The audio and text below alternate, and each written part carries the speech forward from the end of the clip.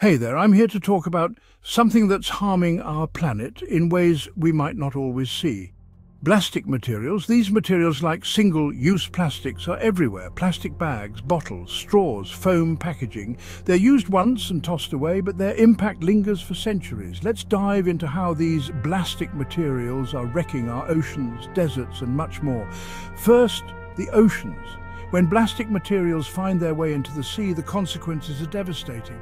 Marine animals often mistake plastic debris for food, leading to blockages in their digestive systems, malnutrition, and even death.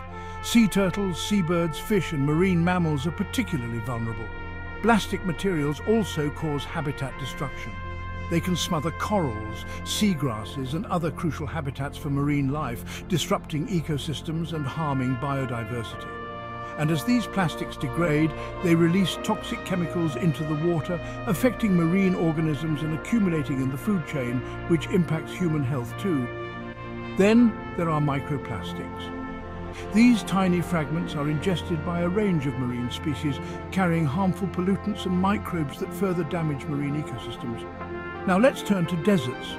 Deserts might seem like barren wastelands, but they're home to diverse plant and animal species adapted to harsh conditions. When plastic materials litter these landscapes, they create visual pollution and disrupt the natural beauty. Wildlife in deserts is also affected. Animals can become entangled, mistake plastics for food, or suffer habitat disruption, leading to injuries, health issues, or even death. The breakdown of plastic materials releases harmful chemicals into the soil and water, disrupting nutrient cycles and harming plant and animal life.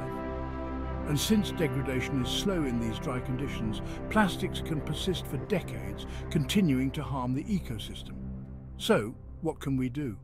Reducing our use of plastic materials is key. Recycling, using alternatives, and promoting sustainable habits can make a huge difference.